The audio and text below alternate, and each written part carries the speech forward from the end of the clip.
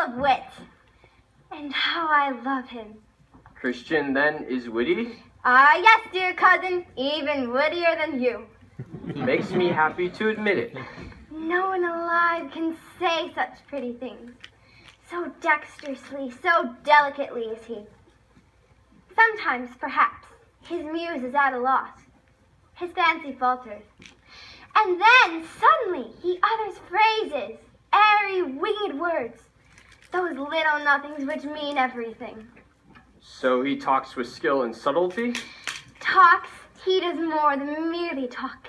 He teaches. And does he write? Still better. Listen to this. The more you take away my heart, the more you leave to me. What do you think of that? Pooh! And he writes in verse as well as prose. Since hearts were made to join and not to part. If you steal mine, send me your own dear heart. At first he has too much, then not enough. Just how much heart will satisfy the man? Your teasing is too rough. You're jealous. My what? You're jealous of another poet.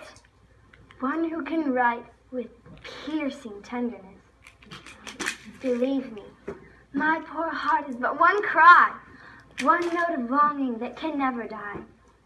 And if my silent kisses could be penned, you'd read my letter with your lips, sweet friend. That's good. That's very good. It's very not so good. Indeed, and this he writes with yet greater skill. You know his letters? Know them all by heart? Every last one. That's surely flattering. He is a master. Oh, a master? Yes. So be it. He's a master. De Guiche, he must not see you here. He might suspect. He might even guess. My secret. He's powerful. He thinks he is in love with me. And if he knew my heart, he'd have us all in ruins. I was just going out. I came to say farewell. Where are you going? To war. Ah. Yes, tonight. Ah. Orders have arrived. We lay siege at Eris. Ah, a siege. This grieves me. Shall we ever meet again? And when? And did you know that I've been made captain of the entire camp? Bravo. Regiment of the Guards? The Guards? Yes. That one which your cousin, the loud boaster, serves. I shall revenge myself on him out there. The Guards are going? It is my regiment. Is anything the matter? Yes, this departure strikes me to the heart. To know that he, the one I care for most, is on his way to war. For the first time, and on the very day of my departure, you have a kind and tender word for me. Would you revenge yourself upon my cousin? But you are on his side.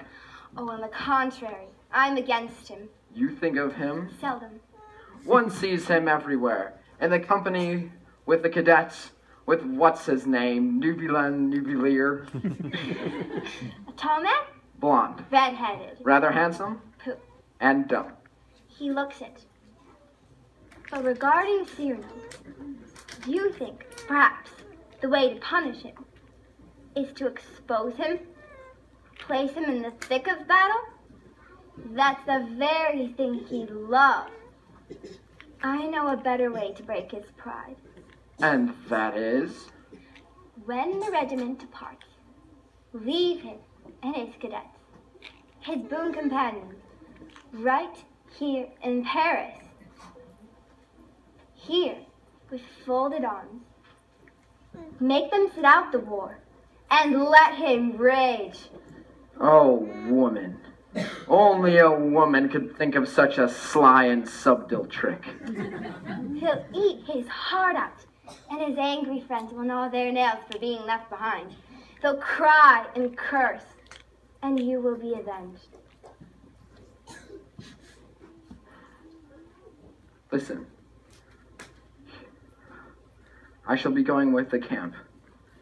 But Here are the marching orders. I will take them, but no, wait. I will keep them, and then I will take them and keep them, and then take them. Oh, there we go. I will take them. Oh, yes, so much for Cyrano's great loss for battle. And it is you who outwit people. You. Sometimes. You drive me mad. Listen, tonight I should be going with the troops. But how? Thinking that you are kind, can I depart? Listen, not far off the Rue des Orleans, there is a convent. A convent of the Capuchins. A layman dare not enter, but I know the fathers. Things can be arranged. They have long sleeves, and I can hide in them. They wait on my uncle Richelieu as his household priests. Fearing the uncle, they will protect the nephew. I will come masked. But should it come to light, your glory would be utterly destroyed. Bah! And there's the siege of Arras you must lead. Let it wait, but let me stay. Alas, I should forbid it. No, you must go. Christian stays here. I know you will be a shining hero, Antoine. You pronounce the name and make it new. You like it then, a It little? makes me tremble. Good. Now I can go. Are you content? Ah, yes, indeed. Ah, yes, my friend. Ah, yes, my friend. Don't breathe a word of this to Cyrano. He'd never pardon me for robbing him of his beloved boy. Cousin, we're going over to Clonmont. Condre is to speak. I fear we shall not hear them. We'll never miss those educated monkeys. Let us go in. If Christian comes today, as I'm sure he will, ask him to stand.